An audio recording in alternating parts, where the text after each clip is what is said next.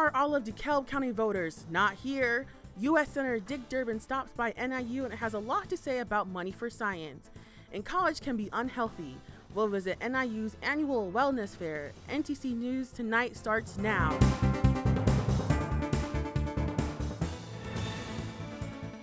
You're watching Ntc News, DeKalb County's only television news source, on the campus of Northern Illinois University and from the Northern Television Center. This is Ntc News Tonight. Even if there's only a small number of votes, every one of them counts.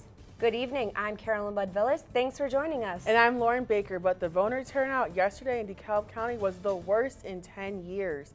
Barely 8% of registered votes showed up to the polls. The ballot also included DeKalb City Council races and a non-binding referendum calling for the end to political corruption. 87% of DeKalb voters, what few showed up, voted in favor of the question. DeKalb County Clerk Douglas Johnson says burnout may help explain the empty voting places. And I also believe that there is beginning to be voter burnout in Illinois with the amount of elections we had. We just got done in 2014 with a primary and a general. And here are the results for those DeKalb City Council races. 4 alderman positions were contested yesterday. The 3rd ward was won by Michael Marquardt, who won over Steve Capitan. A former city clerk, Kate Noriko, won over 2 candidates in the 5th ward. Alderman Monica O'Leary won by just 1 vote in the 7th ward. And in the 1st ward, David Jacobson was unchallenged.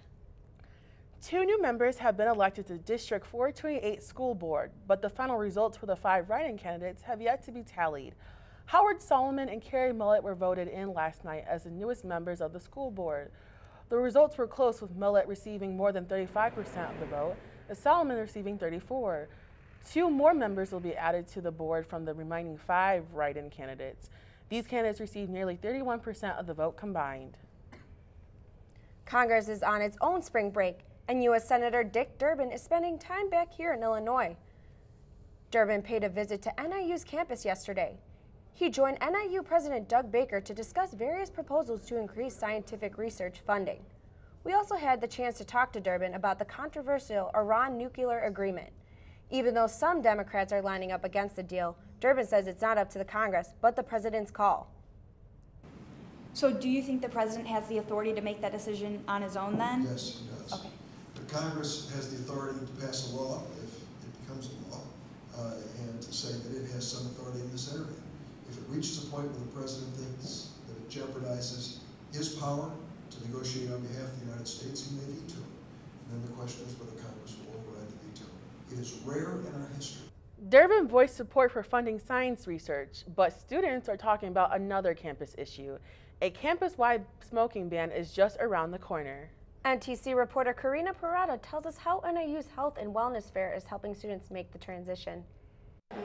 I'm here at the NIU Health and Wellness Fair, where hundreds of NIU students and staff and local community members have come together to learn about local health providers and health services. One issue this campus is facing in the upcoming months is a smoke-free ban on July 31st. The NIU Smoke-Free Task Force is one of many multiple tables making their debut at the fair. With the date of the ban quickly approaching, the task force wants students to know that there are resources for their use. We have the information on the nicotine replacement therapy. We have that here, the prices in this area and how they work. So if anybody is actually interested in quitting, they can use that. The task force informed guests attending the fair they want the transition to be as simple as possible. They understand that the smoking norm is going to take time to change and are not concentrating on the enforcement at the moment. Right, so we're not really sure right now about enforcement, policy enforcement. Right now we want it to be a cultural thing to where someone could just say, oh, smoking's bad on campus, maybe you didn't know. More of an education piece. The task force is also in charge of creating signage throughout campus to inform students that absolutely no smoking will be allowed. They will also be placing banners on light poles and placing signs around the athletic fields. We're going to take down the existing signage or stickers that are on all the building entrances and put up new stickers that reflect the current wording in accordance with our policy and state statute. The NIU Health Enhancement works closely with the task force and also has information on quitting. Yet smoking is not the only health issue being addressed at the fair. There are many other booths offering services and advice on living a healthier lifestyle. From drinking the right water to dentistry, it's all here. With how much work is yet to be done, the NIU Smoke-Free Task Force is going to continue to meet after the start of ban to figure out how they're going to enforce the new policy. In DeKalb, Karina Prada, Ntc News. Just to clarify, the smoking ban takes effect at the start of July. Just how they enforce it is part about what we're going to talk about in just a few minutes. Police have tracked down a suspect in the hit and run in Sycamore we told you about last week. Police say 27-year-old Justin Durban was involved in a hit and run near Elman, California Street last month.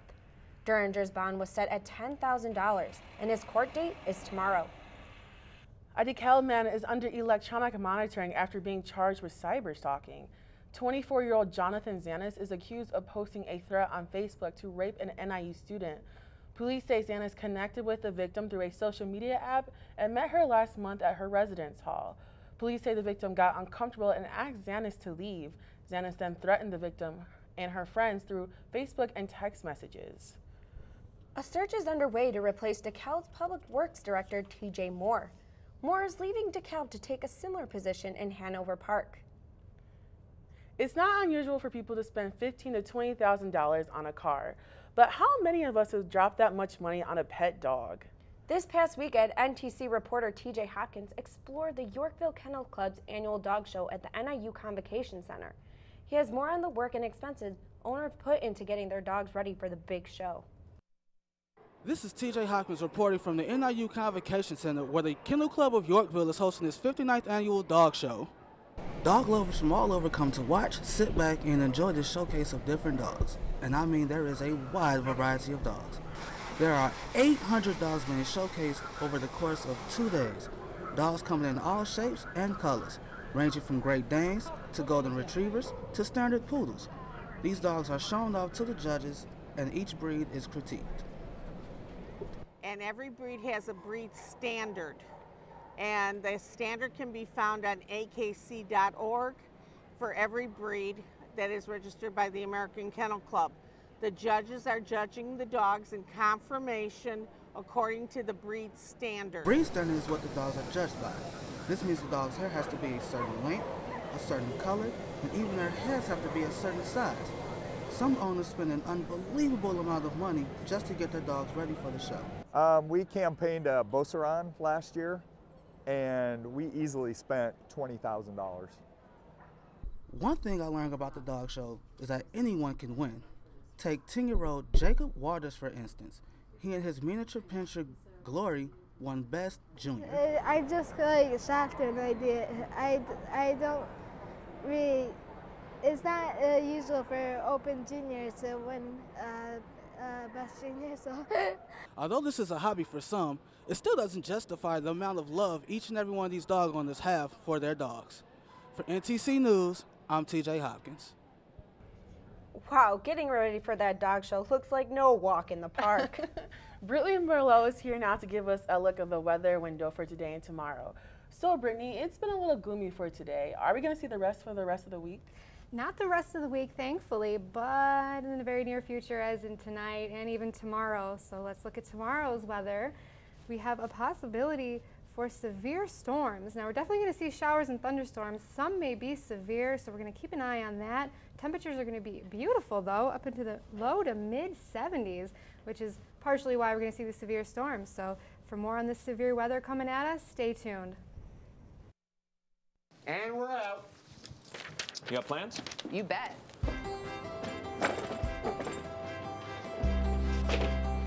$50 million Americans struggle with hunger, but we can do something about it. Excuse me. What's going on? Dinner. Please join me in helping put food on their tables. Together, we can feed America. You guys keep going. I'm going to get the plate. Wait! Find your local food bank at feedingamerica.org/hunger.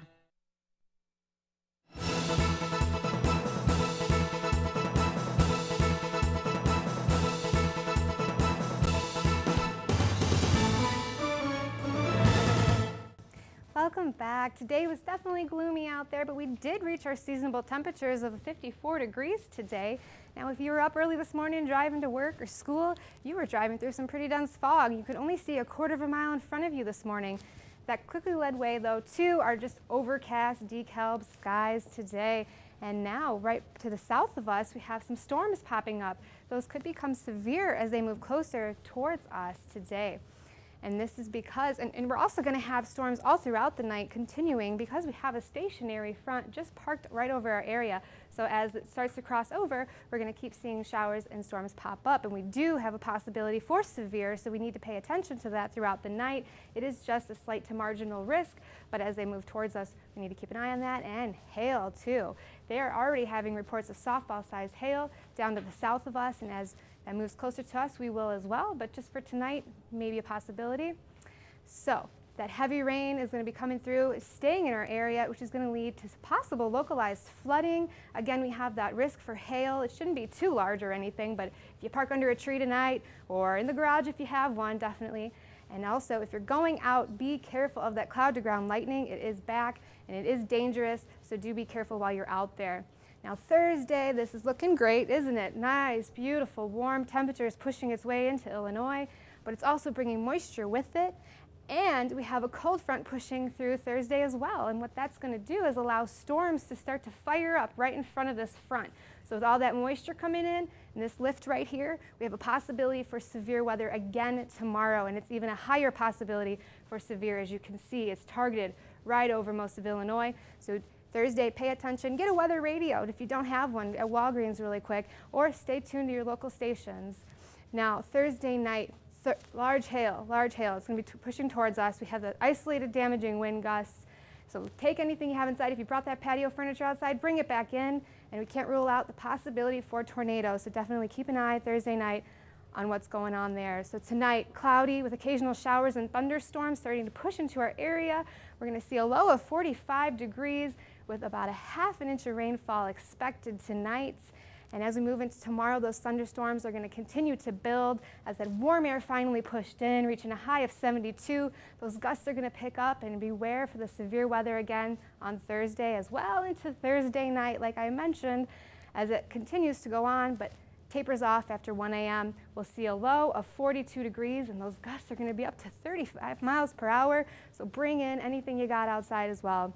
Now on to my 5-day forecast. Thursday again, that's the severe risk, breezy, goes into Thursday night. Friday, the clouds are going to start to push away, temperatures are going to fall as that cold front moves through, and we're going to see highs into 50s, possibly moving up to the 60s and into the mid, higher 60s on the weekend, and another possibility for severe weather as we push into Monday. So that's it for weather. Let's send it back to the desk. Thanks, Brittany. Now, back to something we introduced a few moments ago. NIU is coming closer to finalizing a legally mandated campus-wide smoking ban, and the university has assembled a group of people to tackle what must be a thankless task: how to make smoking ban work. Gina Hampton, a student member of the NIU Smoking Task Force. It's great to have you here. So exactly what does July 1st mean? I mean, I know a lot of students think that police are just going to go out and just start busting them. What's really going to happen, and what can we really expect? All right, so starting July 1st, because of the state law, smoking will be banned on any property that is owned or leased by NIU. So that's the main campus, that's satellite campuses like Rockford, that is also Laredo Taft, and also the President's Mansion. So smoking will not be allowed on the property. Okay. And I think a lot of smokers may be saying, do you really expect us to go cold turkey? Is that realistic? So we don't expect smokers to go cold turkey. Our main goal is to stop secondhand smoke, to eliminate that. So we just want to encourage smokers to probably smoke somewhere else other than on campus, but we don't expect them to go cold turkey. We do provide resources like nicotine replacement therapy and online resources that can help them as well. How tough do you think it'll be to get students to comply to the new regulation? I don't think it'll be that hard, that difficult, just because the transition period is going to be not too harsh. I think students will actually enjoy not having to deal with smoking by doors and things like that. Okay. So what are the things you're hearing from both smokers and non-smokers? I'm actually hearing positive and negative things from both. When I told a student smoker that smoking is going to be banned next year, the first thing he told me was, great, it's going to be easier for me to quit smoking. And then non-smokers, they're going to enjoy to be able to walk around without smoking to be on campus. And of course, we heard negative things from smokers that they feel like it'd be hard for them to quit, but a lot of them are encouraged to start the process to quit.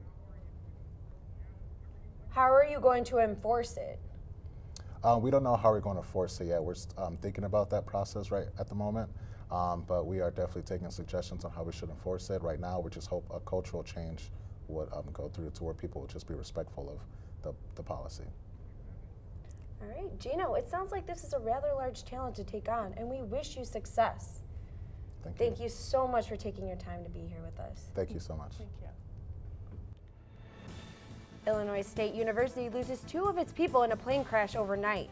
Chicago is giving Rahm Emanuel another term as mayor.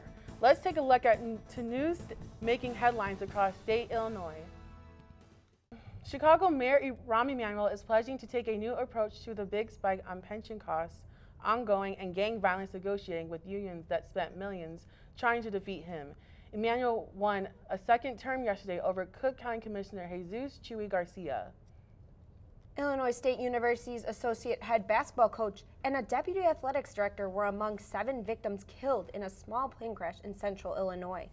The aircraft was returning from the NCAA basketball tournament in Indianapolis when it crashed in a field near Bloomington. An Illinois Army National Guard soldier and his cousin are being arraigned on charges that suggest they plotted terrorist attacks to support the Islamic State group. Agents arrested Hassan Ahmad last month as he tried to board a plane in Chicago. Jonas Ahmad was arrested hours later in Aurora. Illinois Governor Bruce Ronnoch says the state Supreme Court is part of a corrupt system because of the campaign donation justices receive from attorneys who appear before the court. Ronnoch said he doesn't expect the justices to be rational in their decisions. And those are today's state lines. A South Carolina policeman is charged with murder after a simple traffic stop. And a Boston jury says guilty. Here's what's happening in today's World Watch. A jury has convicted Johar Tsarnaev of 30 counts he faced stemming from the 2013 bombing of the Boston Marathon. Tsarnaev was found guilty of conspiracy and use of a weapon of mass destruction. Of the 30 charges, 17 are punishable by death. Tsarnaev's lawyers tried to blame his now dead older brother. A white police officer is charged with murder after a video surfaced appearing to show him shooting and killing an unarmed black man as he ran away. The South Carolina Law Enforcement Division says that the shooting happened after a traffic stop Saturday morning in North Charleston. The video shows Officer Michael Slager fire 8 shots at 50-year-old Walter Scott. First-term Kentucky Senator Rand Paul is throwing his hat into the presidential ring. The conservative libertarian made his announcement official at a rally in Louisville. Paul is the son of former Texas Congressman Ron Paul, who ran for president 3 times. The Justice Department is revealing details about a program that monitored the phone calls of American citizens for decades. They confirmed that federal DEA agents have kept secret logs of virtually every international call made from the U.S. to a list of targeted countries. The Justice Department says that the activity has stopped. And that's today's World Watch.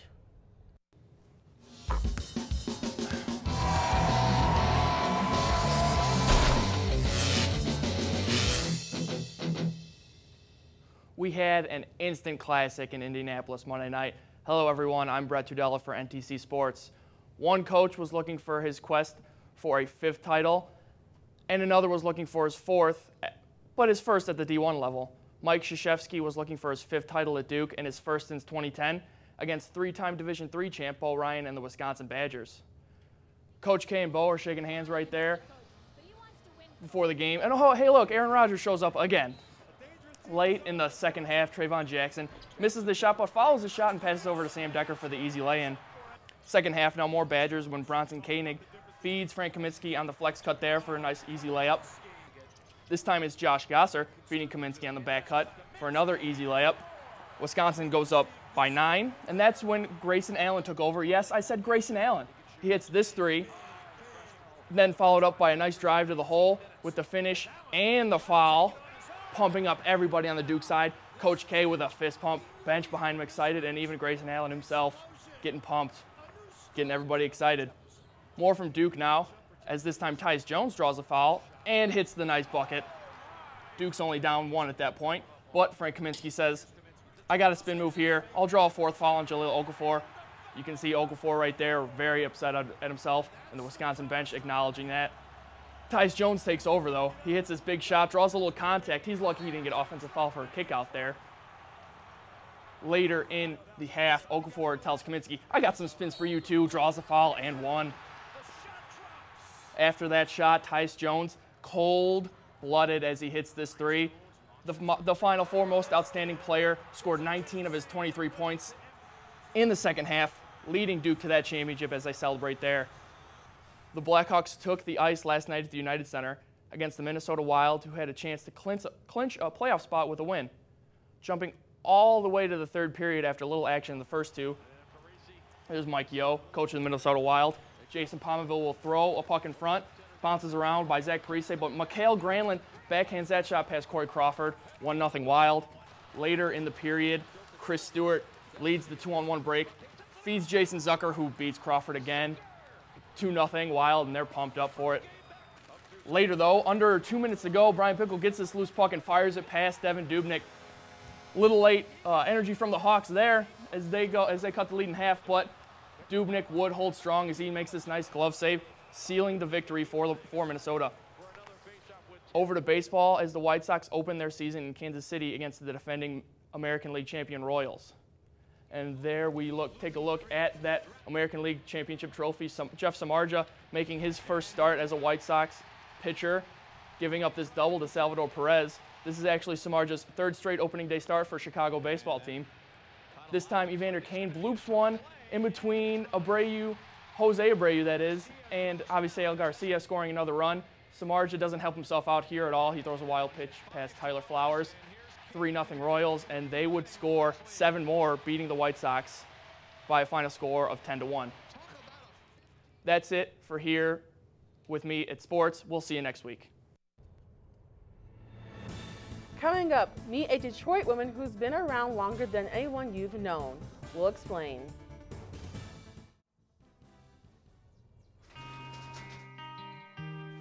I've got a job to do today.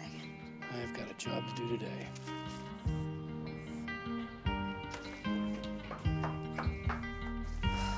Have a good first day at work, Mom. Your donations to Goodwill fund job training programs right in your community. Feels good to start fresh, right? Sure does. And like that, you're a job creator.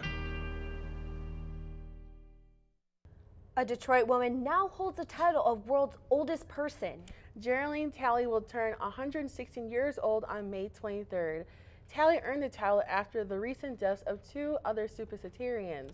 She doesn't take credit for her longevity. She says God's responsible for that. As for her health advice, Talley says she stays away from butter and cream, but she admitted that she has to have some sugar in her coffee. You and me both, Geraldine. I'm sure we can all take some notes from you. Ntc News Tonight is produced and directed by students here at Northern Illinois University. We want to thank you all for being with us. Enjoy the rest of your evening. We'll be back at the same time tomorrow. Thanks for watching. Goodbye, everyone.